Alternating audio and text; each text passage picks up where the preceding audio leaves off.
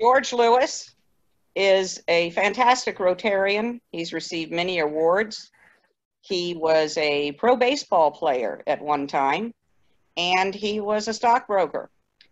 He has many accomplishments in the world, but the biggest thing is being a philanthropist in Rotary and inspiring people to help save lives through clean water. I'd like to respectfully ask George Lewis to make his presentation today. Thank you, Phyllis. Life should be an exciting adventure. You should wake up every morning and say, Rotary, thank you. Thank you for giving me the opportunity to serve, to give something back to the community, to help the less fortunate people around the world to have a better life. I think that's why most people join Rotary. They want to do good. They want to make the world a better place, but unfortunately, a lot of Rotarians are like a lot of people. They really, really want to do good, but they just never get around to doing it. Why is it? I think the reason is that they're in a box. I call this a conformity box. Now, when you're in a conformity box, you don't like change. You fear failure. You don't like to take any risks. But you know what? Most people that are in a conformity box, they're happy. So if you're happy, I don't have any problem with that. But if you want to soar like an eagle, you got to get out of that box. In order to get out of that box, you have to be able to do one very important thing. You have to be able to take action on those things that you really want to do. You might say, well, that's easy. I can do that.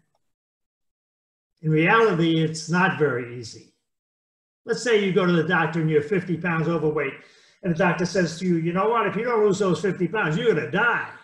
You say, wait a minute, I don't want to die. So you say, I'm going to go on a diet. And then you start thinking about all the great things that are going to happen when you lose all that weight. I'll feel good. I'll look better. I'll get a lot of new clothes. My friends will be saying, what a great job you did. And you'll have less chance of getting a stroke or diabetes or even dying. You can go on and on and on with all of these benefits. But then why? Why do people that go on a diet, why don't they lose the weight? I think the reason is they don't look at the other side of the equation. I call this these rotten, stinking deterrents that want to sabotage your goal. So if you want to lose weight, you got to give up beer and martinis, and pasta, desserts. You got to get on a treadmill for a half hour, walk around a block 10 times, and you have to drink 8 glasses of water every day. Now, if these things are so powerful that they outweigh the benefits, you will not be able to take action on those things you really want to do. So if you want to do something, you got to get rid of those negatives. You got to beat them with a stick, minimize them, or else you're not going to be able to do what you want to do. When I was growing up, all I wanted to do was to be a Major League Baseball player. And I must say, with due modesty, I was pretty good. High school, I was all-state. College, I was all-American. The Army, I was all-Army. In the first year in the Boston Red Sox organization, I led the entire organization in home runs. I said, I'm on my way. I'm going to make it. So one day I'm out in the field, and the manager comes up to me and says, hey, George, we got a new bonus baby in town. We want you to be his mentor, his roommate. I says, get out of here. I can hardly take care of myself. He says, come on, George, you got to help us. You got to do this. I said, okay. What's his name? He said, Carl Yastrzemski. Now, if you know anything about baseball, you know that Carl Yastrzemski became one of the best players in the history of baseball. He's in the Hall of Fame. Well, he's my roommate. So one day I hit a home run. So I go up to Carl. I say, we got to go out tonight and celebrate. He said, nah, I'm tired. I don't want to go. Come on, Carl, you're my roommate. So I said, all right. So we go to the restaurant. Waiter comes up to me and he says, what do you drink? I said, I'll have a Budweiser. I says, Carl, what kind of beer you want? He said, I don't want a beer. I don't drink beer. I said, what do you drink? He says, Coke, Coca-Cola. Okay, so I'm drinking my beer. A few minutes later, the fan comes up and says, hey, George, nice home run. He buys me a beer. few minutes after that, another guy comes up. He buys me a beer. And another person buys me a beer. I get to the ballpark the next day. I'm hurting. I can hardly see. My head is throbbing. I said, I don't know whether I can play. I look out in the outfield. Here's Carl doing sit-ups and push-ups, doing wind sprints. Needless to say, he made the major leagues and I didn't. I look back at that time in my life and I said, I really, really blew it. I was not able to take the right action on those things that I really, really wanted to do, and I regret it. Back in 2006, I was living in Oregon, and I was just about to become president of my club, and a lady came and talked about installing stoves to the poor Mayan Indians in Guatemala. And after that, she says, anybody like to join us? I said, volunteer. So I said, I'll go. I had never done anything like that in my whole life. I had never volunteered and did a humanitarian project. I never did anything like that. So I went down to Guatemala. I walked in, I said, these poor Mayan Indians, they live in these little huts and they put 3 stones on the ground. They put the wood on the stones. That's how they cook. That's how they keep warm. But there's no windows, there's no ventilation. And then you can't see a foot in front of your face. And you know, there's girls 13, 14 years old, they got babies strapped to their back. You know those babies are gonna get sick. And some are gonna die. So we put the stove in, we put a chimney through the roof, and all of a sudden, you could see the whole room. And it was fantastic. And so one day I was out and I'm putting a stove together, and I look up, and here's this young girl, maybe 13 years old, with a huge smile on her face. We couldn't communicate verbally, but I know what she was saying. She was saying, Rotary, thank you for saving my life. Saving the life of my mama, my papa, my brother, my sister, and all the people in the village. Thank you. I got up with my hands and knees. I went over there and I gave her a big hug. And after that, when I was going away, I looked and she still had this huge smile on her face. It changed my life. I said, I got to help these people. If I can, I got to help these people. And when you do a grant like that, you have to have a Rotary Club in the country, a Rotary Club outside the country. So I said to them, is there a Rotarian around here from your country that I can talk to?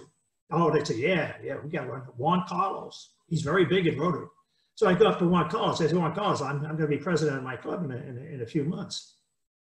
What can I do to help your country? He said, oh, George, if you could supply clean drinking water, that would be fantastic. I mean, the kids are drinking water out of the lakes and the rivers. It's like they're drinking mud. They're getting sick, and some are dying. It's a horrible way to die. If you could do something like that, that would be great. I said, I'll do it. I'm flying back to Oregon, and I said to myself, what have I done? What have I promised to do? My club's been in existence for 50 years, and we have never done a World Community Service project.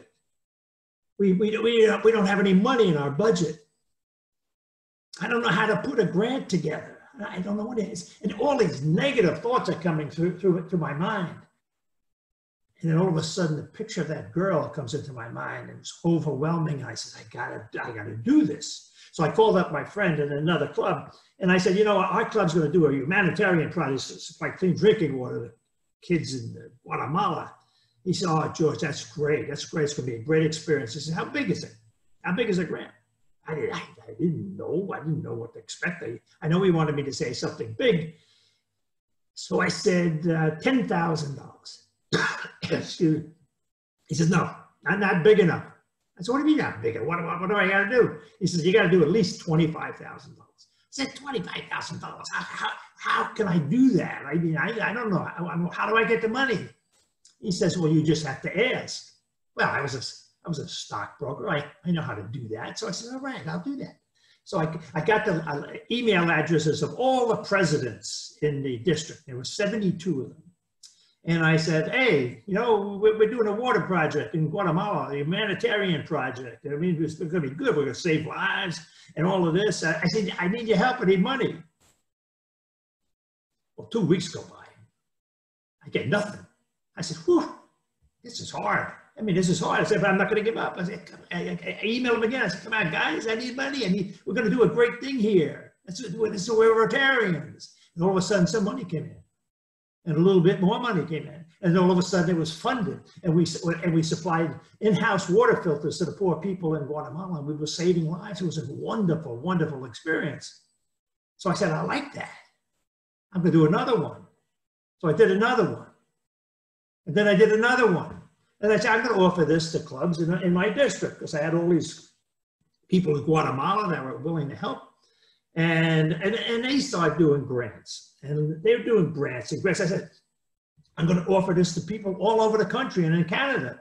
So then they're doing grants. And then all of a sudden Rotary came up. This is about several years ago. If you've been in Rotary for a long time, you'll know what I'm talking about. But they came out with this program called a pilot program, where only 100 districts in the whole world could partner with each other for a period of 3 years. And I said, you know, our district wasn't going to apply. So I called up all my friends in Guatemala and I said, hey, don't apply. If you apply and they picked you, then I can't help you, because we're not going to do it. We're not going to be one of those 100 districts. Well, they didn't listen to me. They applied, and they became one of the 100 districts. I said, I'm out of business. What am I going to do now? Just then I got a message. Somebody says, I want to be your friend. I said, hell, I don't even know you. I throw it in the garbage. Next day I get another message. I want to be your friend. What is this? In the garbage. When I got the third message, I looked into it. It's Facebook. I'd never been on Facebook. I looked at Facebook and said, all these Rotarians, all these district governors, all these big people from Rotary, they're all on Facebook. And I said, I'm back in business. I'm going to help the people all over the world. So I said, instead of Guatemala, I'll help people other places. I don't know why, but I picked India. India is a big country with a lot of Rotary districts. And I got the names of all the district governors, and I found out if they were on Facebook. And a lot of them were on Facebook. And I said, hey, you want to be my friend? And they said, of course I'll be your friend. I said, well, you want to do a water project? They said, of course I'll do a water project.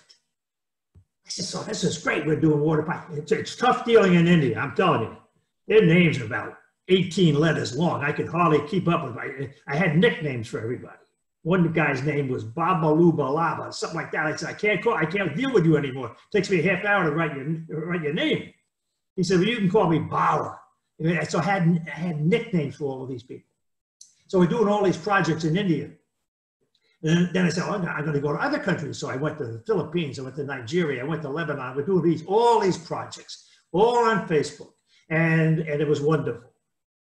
So make a long story short, since 2006, I've been able to help over 2 million less fortunate people in 37 different countries. Now I look back at that plane ride, and I could have easily have said, I can't do it. I just can't do it.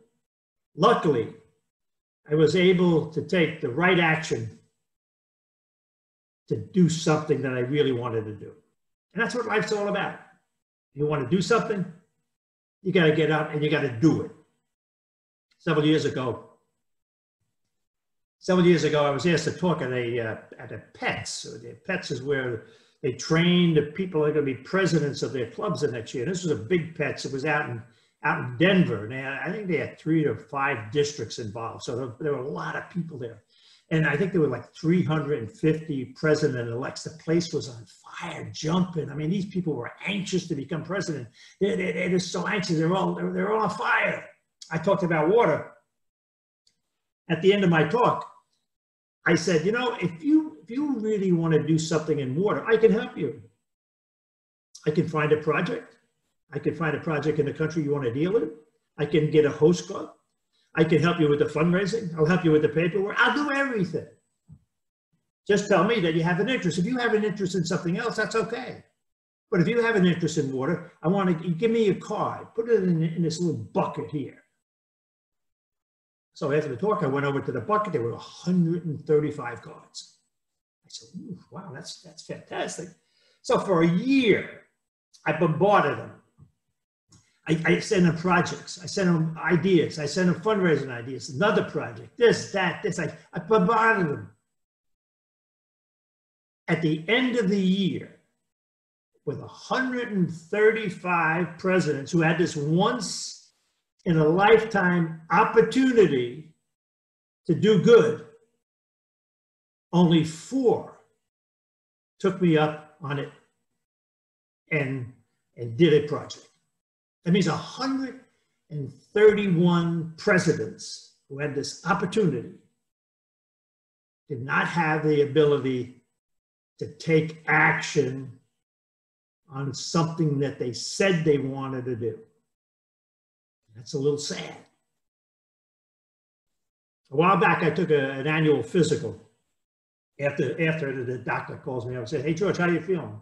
I said, "I feel good. I play golf 3 times a week. The other days I walk around the block, I feel good." I said, "Why are you asking?" He says, "Well, your blood test shows that you lost half of your blood." I said, "Whew, well, what are we going to do about that?" He says, "Well, we got to go right over to the hospital right now and get a refill." I went over to the hospital and it took me all day to get a refill. I said, "What's next?" He said, "We're going to find out why you lost all this blood." So they did another test. And they said, "You have colon cancer." I'm telling you, when you get told you have cancer, it changes your life.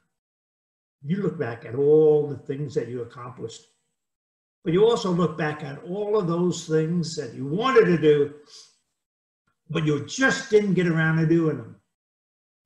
And you say, "You know what? If I get another chance, I'm going to do these things. I'm going to do them bigger. I'm going to do them better. And I'm going to do them now. Not next year, not next month, not next week, but I'm going to do them now." I'm telling you, if you take that attitude in life, you're going to be a better person. You're going to be a better Rotarian. Your club's going to be better. The district's going to be better. Rotary's going to be better. And the world is going to be better because you're going to be able to do things that you really wanted to do to make the world a better place. So if you really want to do something, you have to be able to take action, and you have to take action now. So what am I doing now? Really now I spend most of my time helping to fund primarily water projects, but I fund other things too, but primarily water projects. So many years ago when I retired, I took an adult education course on oil painting. It's myself and 25 ladies. And the teacher's up there, and she's teaching all of us how to do this. Here, you put the mountain in here, you put this trees in here, and at the end, she says, "Okay, here's where you put the lake." I said, "I don't have any room for a lake." So, but I couldn't put the lake in here. But I like the painting anyway. So I said, "All right, I like this. I like this idea. I like painting. It's a good hobby." So I'm painting and I'm painting and painting. And then all of a sudden, a few years after that, I'd never sold anything. That wasn't why I was painting. I said, "You know what? I'm on Facebook, and I'm very active on Facebook. I got the maximum amount of friends you can have, like 5,000. Matter of fact, last week I had to get rid of my daughter because I got 5,001. She started crying. I said, okay, I won't get rid of you. I'll get rid of somebody else. So she's still a friend. So I said, I'm going to take one of my paintings and I'm going to put it on Facebook. I say, here's the painting. So it's a pretty big one. And I'm going to frame it and I'm going to sell it. I didn't know what to say, how much to sell it for. So I said, $500. My wife said, "You're crazy. $500. I said, $500. I said, if the guy buys it, or a Rotarian buys it, take the $500 and put it into a water project, and I'll give the credit to the buyer so he gets 500 points towards a Paul Harris Fellow. And besides that, I'll give him 500 recognition points. So when he buys it, he'll become an automatic Paul Harris Fellow." I put it on Facebook. 8 minutes later, I get a message from a district governor in Texas. He says, "I'll buy it." I said, "Whew, I'm a professional." I said, "This is good." So I ran out of the garage, get another painting. A few hours later, I sold that. I'm selling these paintings all over. I think my paintings are hanging now in 25 countries. I don't know, all over the place. And I offer them to clubs and districts so that they can raise money with them So it's really worked out, and it's a lot of fun. So now I concentrate on doing pets. Why? Yeah, because everybody loves their pets. They love their pets, and if the pet died, then they want to remember the pet. So that's a good way to remember the pet. They give the paintings to their children, to their friends, as gifts at Christmas time, whatever. Some people say, "Well, I don't have a pet." So what if you don't have a pet? Say you know somebody who has a pet, so buy one and give it to your friend. So nobody can say no. So let me show you my little boy Baxter. He's very famous now on Facebook. Here he is. I paint with one palette knife, no brushes. They're 14 by 11 inches. They're unframed, they're oil, and I sell them for $150. And Baxter talks. Huh? Baxter talks on Facebook. Oh, Baxter talks. I got a few people that I got this app that makes them talk. That's good. So they said $150. And $50 covers my expense, including mailing, and $100 goes to the buyers, Paul Harris Fellow, and I put the money into a water project for their credit. So I've done like 185 pet portraits. Now 30% of them are deceased. So it's a way of raising money, and it's a lot of fun for me. Let's say your club wants to raise money for something. You just say, okay, we'll sell pet portraits. We'll go out and we'll get all our friends to buy pet portraits, and we'll raise the money. How easy can that be?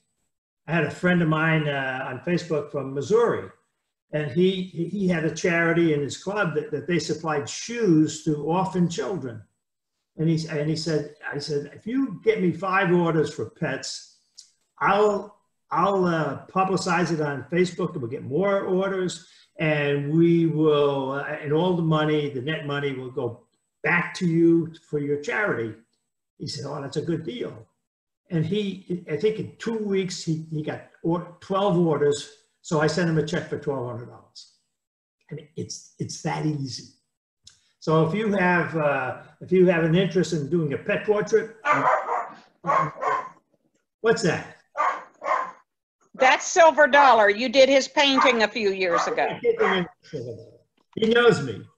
Yes. So you can do a pet portrait. You can have. I got actually another picture of Baxley right here, right in front of me. Every day I look at him, and you can raise money. You can have fun. If you want to be my friend on Facebook, send me an invitation. And remember,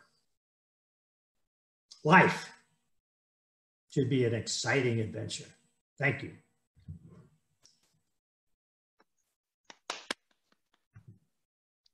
George, that's applause in sign language. If you want to ask him questions, please unmute. He's got a great story to tell, and you can ask him questions in any topic, even painting if you want. He uses a palette knife. I don't think he covered that. He doesn't use a brush. He did use, I think, a brush to begin with, but then he found out about using just a palette knife because he's lazy. He doesn't like cleaning brushes. And now he's got his own brush on his upper lip there that he can use. And poor Mary Ann, her computer keeps dumping her, it looks like. And our Barry Gaynor, our governor-elect, keeps getting dumped, or he had an interruption, so he'll get to watch this later. Odette, I really would love to see a water project or an orphanage project with these paintings. We could raise some funds for your orphanage or for your mission trip down to Haiti, and then maybe tie in, split it between a well in the area you're going to go serve, and get the a Rotarian group down there or several down there to help with the fundraising and the well production down there in Haiti, in that vicinity, to work together. And maybe even Mary Ann's club might help work with that too. And we could produce a water well or water production. You know, some of it's not a well, some of it's a water filter system for the individual homes. and one thing that happens is it also eliminates human trafficking. When they eliminate the girls, they also get an education because they're not having to haul water or go for miles, missing school and getting picked up by traffickers or abused because they're not having to walk for hours all day while the boys are in school or working. The girls are having to haul water and cook. And so like in Guatemala and the other Latin American countries and the islands, the girls are able to go to school, get an education, and not have to haul water all day for the boys and men. And they're not able to be captured, raped, and attacked because of that, because they have water and sanitation.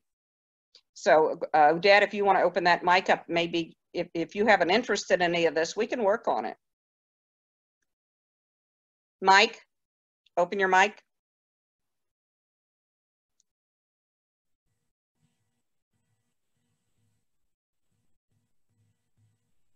Unmute.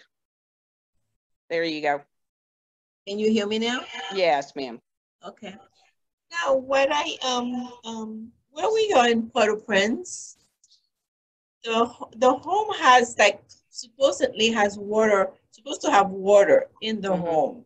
The setup is there, but maybe once a month we get the city water that comes. So what we have to do twice a month, we have to purchase two, call them. They come, the truck. We have to purchase two. I don't know how many gallons, I don't remember. Twice a month, we have to purchase two to provide water in order for us to have water for the kids, because we have 24/7, between the food and the laundry and the cleaning, so I don't have to tell you. But as far as the well itself, I'm not quite understand. That would be a question for George. How does that work? Well, you know what? We're talking about grants now. We're not talking about giving 2 or 3 little filters to a few people. Grants are big, $35,000, $40,000. I learned pretty fast years ago when you get involved with a Rotary Club in that country, they oversee it. Then the officers change and it all falls apart. The sustainability is lousy. So what we do at my club now, and I don't really get involved with it too much now because I spend most of my time fundraising, but we work with what they call an NGO, a non-government organization, charity. And they pretty much do everything. They go into the community, they get the community to buy in, they get they find out what the community needs and how they're going to put a well in or in-house filters or whatever. They do all of that work. Rotary, our club outside of the country, it usually funds it. We get all the money. The club inside the country oversees it, but that doesn't work out good unless you have an NGO that's really willing to do everything. We work in Peru primarily and in Guatemala, and they have, we work with Water Mission out of South Carolina, and they have employees in those countries, and they oversee it. They oversee the project. After it's all set up, they have parts and things like that if something goes wrong with it, they give education. I think you really need that nowadays. You cannot leave it up to the club in the country you're working with, or even the country out in the United States who's just funding it. You just can't do that. You have to have a good NGO. I think that also looking at working with your mission group, your mission that you have might be able, but I think also building and forging that personal relationship with you and the Rotary in that club, in that country too. You going ahead and building that relationship whenever you visit. And I know you've had visitation problems there with the riots that were going on, and building those relationships when you go there and getting to know if there's a stability in the country in some of the clubs, because I know that they do have some long-term governors there that have been there for years, and some long-term officers there that have been there for years. So some countries, they have constant turmoil because of wars and stuff, and others that they had long-term relationships and long-term clubs. I know Haiti had some long-term clubs that had long-term stability. Others countries don't, because of the, Venezuela, constant turmoil and strife.